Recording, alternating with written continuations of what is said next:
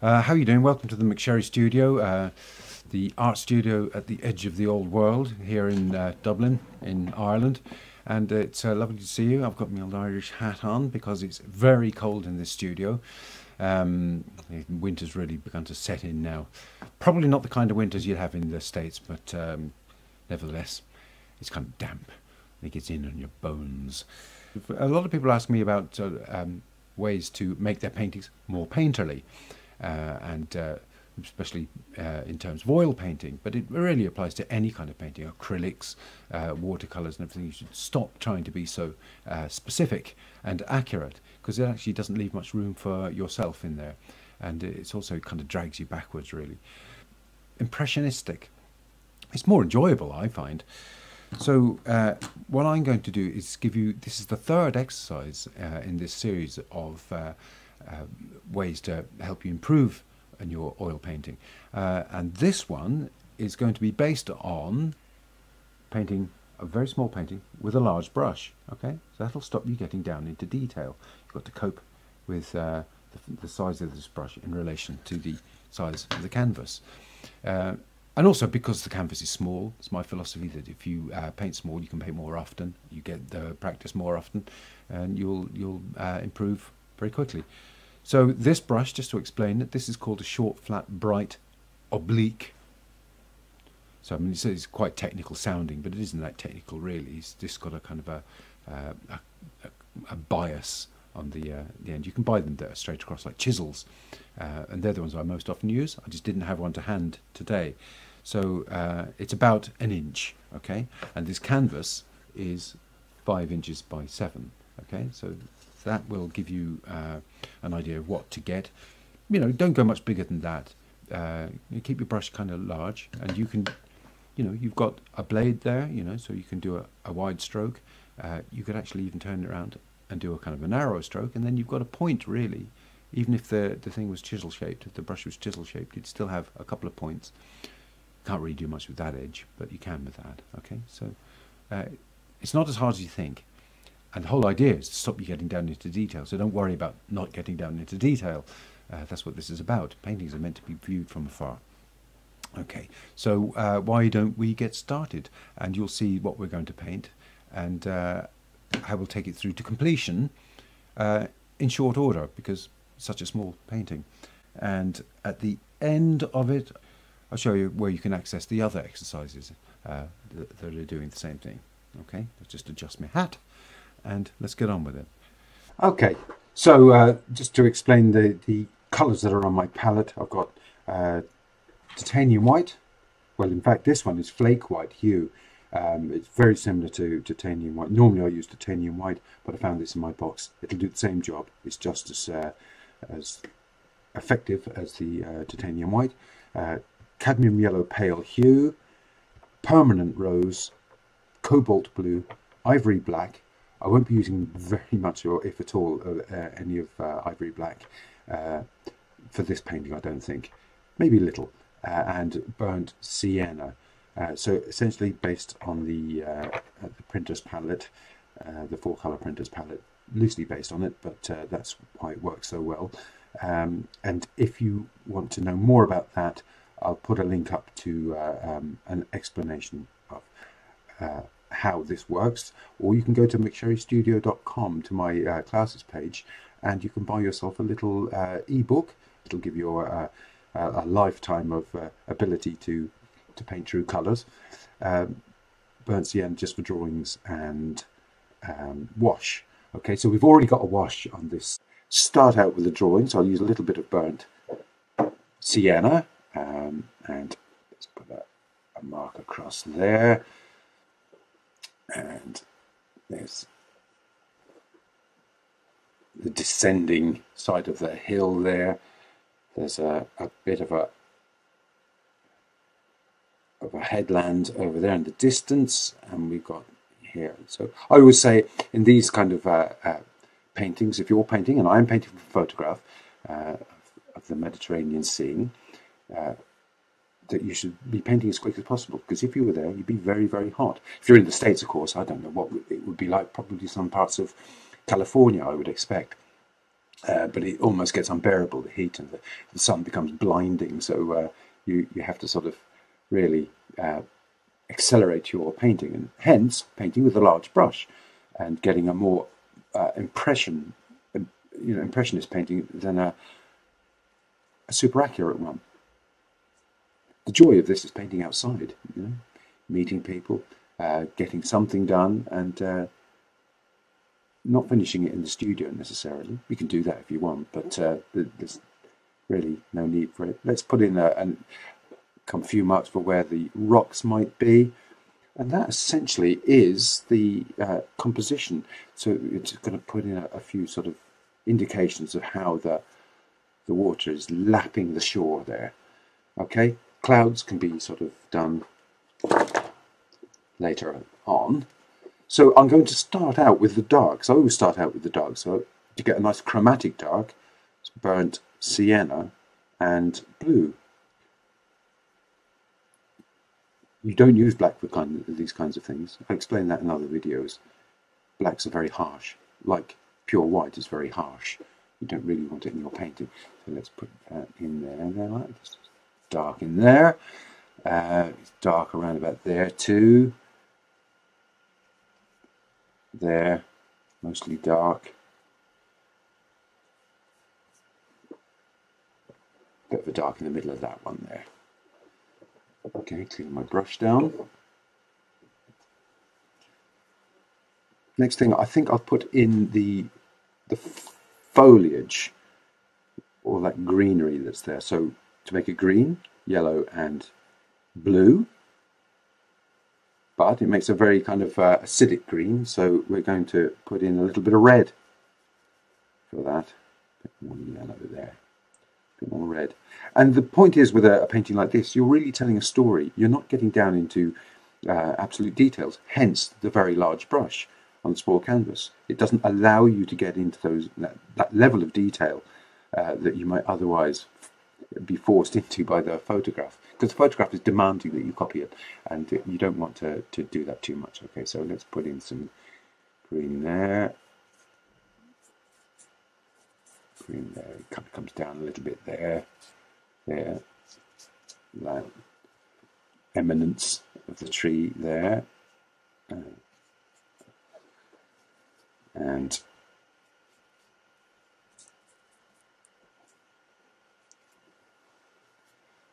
kind of here as well.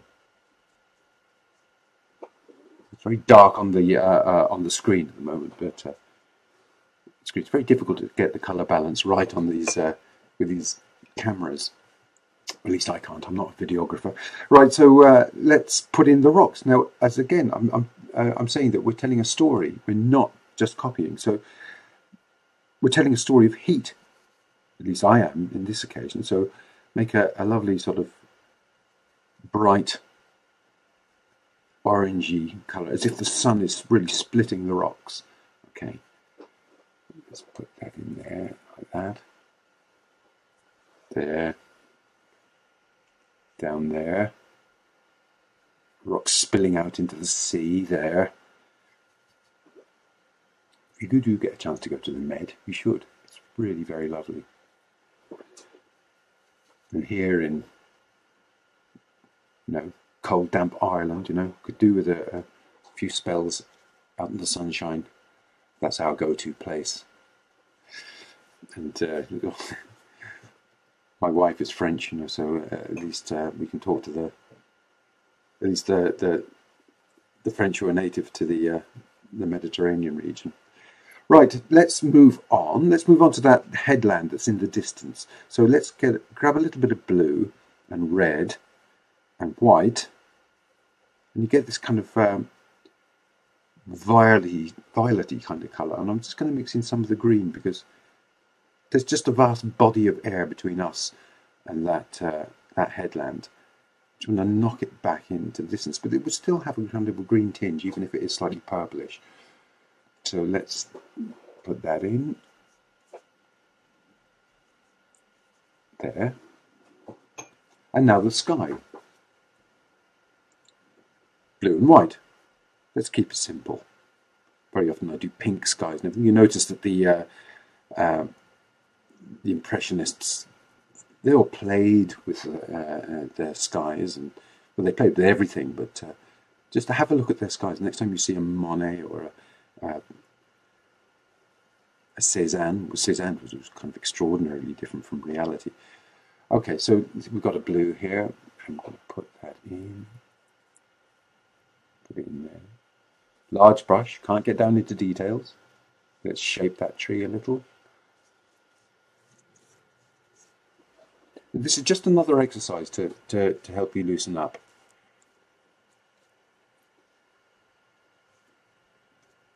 Okay. And of course the sea reflects downwards onto the ocean, slightly darker and slightly greener. So put a bit of yellow into that, mix a bit more blue into it. And let's push that there. I've left a little bit of an area for the clouds. It's very difficult to paint and talk at the same time, I find. Now let's do some of that sand. And the sand is kind of a warmish, reddish, very pale. I suppose you'd call it a grey, really. But let's add yellow, red, and white together, and let's add a little bit of blue, a bit more white. Kind of get a sandy colour there. Just loosen it up with just a touch of solvent, okay? And I'm going to put that in along here. Now the sand that we can see in this photographic reference is it's all under a slight bit of water, so there's still some reflection going on. Okay, so I'm not going to meet those up yet. I'm going to now add those two together. This is the sea and the sand, which is a logical thing to do, isn't it? Because you see some reflection of the sky, and you can still see through to the sand. So it's slightly darker, slightly bluer.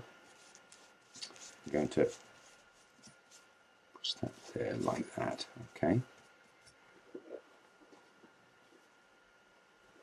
Let's push that up there. So I'm not deviating from this brush. The brush is still the same brush. Now, those clouds, I never do white clouds. White, as I said, is harsh. So always mediate it with something. So I like doing these kind of pinkish clouds.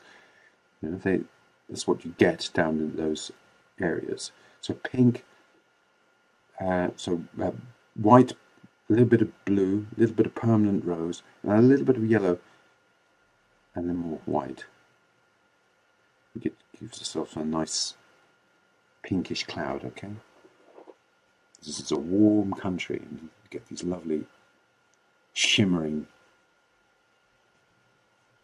areas, notes in the sky. So let's shape that headland a little. Very difficult to do because I'm using a very large brush, which is what this exercise is all about. Got to keep reminding ourselves about not getting into detail. Let's get some clouds in there. It's such a small canvas too, so that is my blocking in done. Okay, let's clean the brush down. Now, let's see what we can do as far as details are concerned. I'm going to do some more with the vegetation. So back to blue plus yellow plus a little bit of red. A bit more yellow in there, so we can get a little bit of variation in there. Okay, and then let's put some of that in. So just put yourself some strokes in. You don't need to be specific.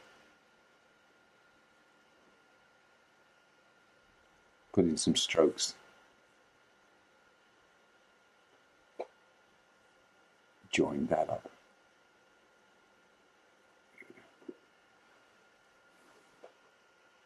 And there we go, in that tree there and in that tree there. I'm having to hold off on just using the point of the brush to put in variations. Now, if you had a small brush, you'd be able to go right in close. You don't want to do that. Okay. So we're painting into those blocks. The blocking in stage, it carries the weight of the entire painting. All you're doing is putting details into those blocks. Let's lighten up some of the, and just make it a bit redder in those rocks.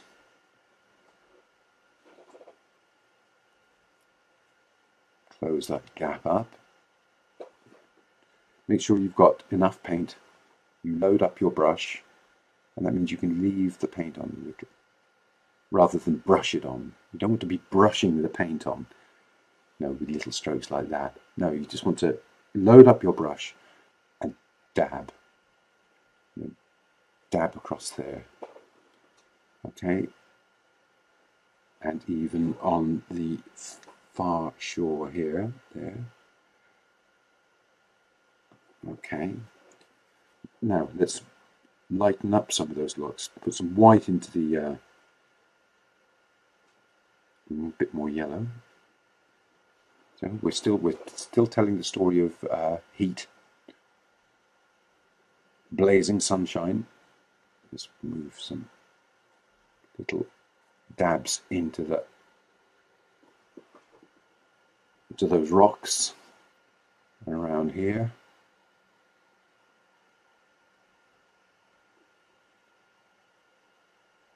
Dab there, maybe a dab there.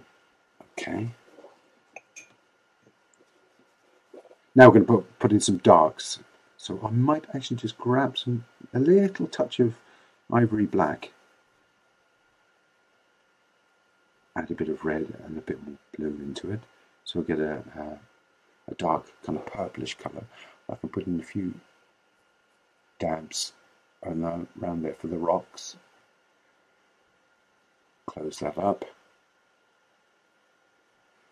You just got to give an impression that there are all these sort of undulation around. You're not going to paint the actual rocks, you're just going to put in dabs to give the impression, hence impressionism.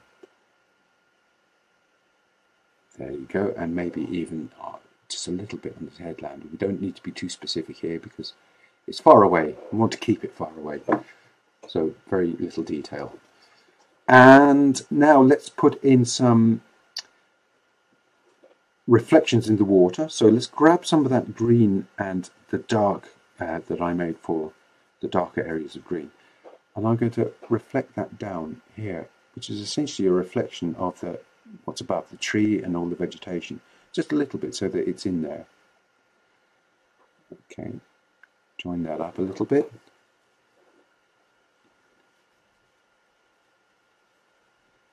Grab a little bit of the rock colour. I'm just going to put in an indication of the undulation in the water, which to me is slightly reddish looking. It's probably reflecting back at rocks. And along here, just give an indication that there are ripples coming into shore. And then I can grab some light sky colour and maybe put some of that in, because some of the water will be turning around and reflecting the sky. It'll be oriented towards the sky, and some of it will be oriented towards the land. Okay, let's grab a little bit of yellow and put it in that blue. Put in a few strokes there. Loosen that up. Push that up a little bit. Let's go back to the sky.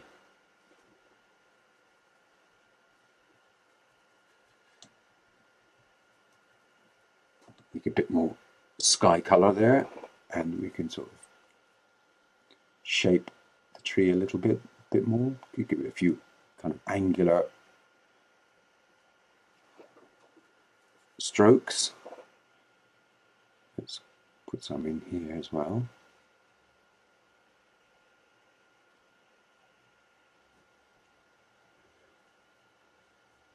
don't spend loads of time on the clouds. You don't need to. It's just an exercise in loosening up. And let's see if we can put in some lighter sea here.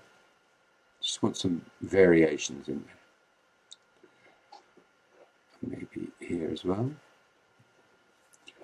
And grab some more white, put it into the sky.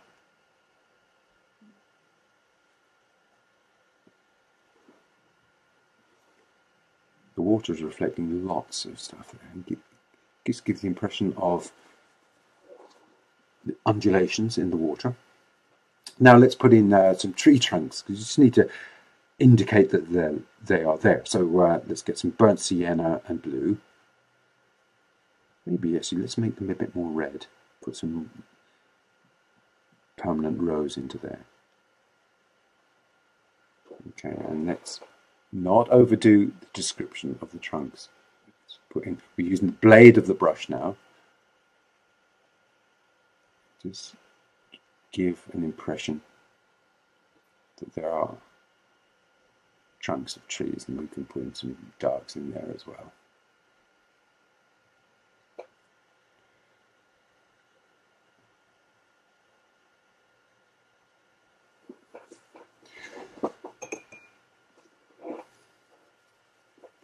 And I think I might just finish by just adding a little bit of white to the sand colour, and bring some more variation in there. Can't get down to detail. Big brush. I'm going to put in a little bit of description around here just because it helps the rocks to look more solid.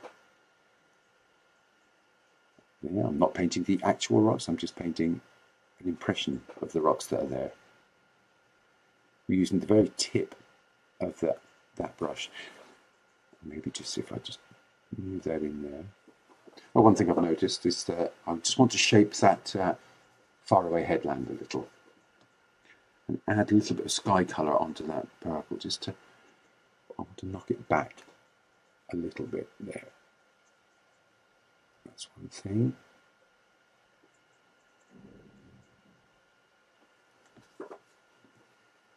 Okay, and just grab a little bit more of that pink, put a bit of white into it, and I can shape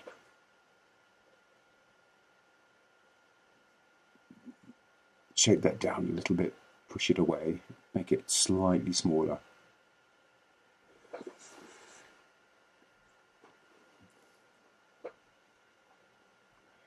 Put in a few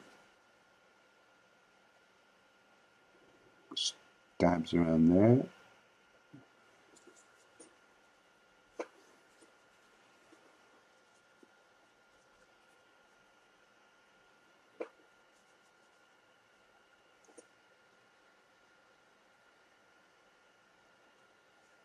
Okay. Push that up into there, and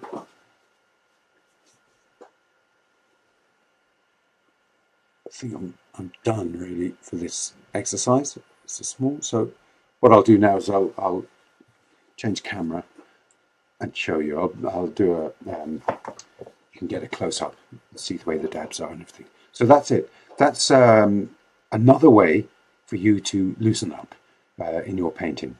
Big brush, small canvas. So that's the exercise number 3 in the loosening up series that I'm doing. There's the painting there. Now, I mean, according to which camera I'm using, sort of it'll kind of probably have an influence on the colour. But so, if you want to know about the actual palette that I'm using, if you want to know more about it and how to use a palette that actually gives you the widest gamut of true colours, you can read more about it on an ebook that I produce. It's on my website. It's available on my website. Read it, absorb it.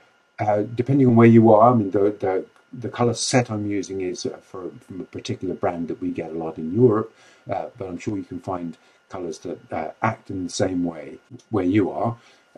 They're based on the printer's colours, the 4-colour process colours. I am a former printer, so that's where I learned my colour theory. And it works.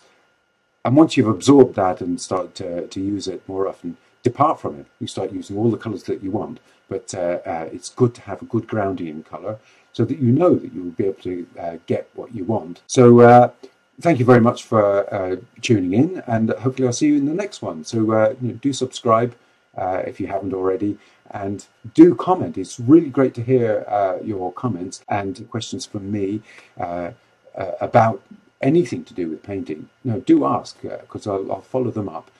And what else? I can't think of anything else. I never do these things scripted. They're completely off the cuff. So I hope you don't mind that. So listen, I'll see you the next time. Take care of yourselves, and paint oils, paint small, and paint often. Bye.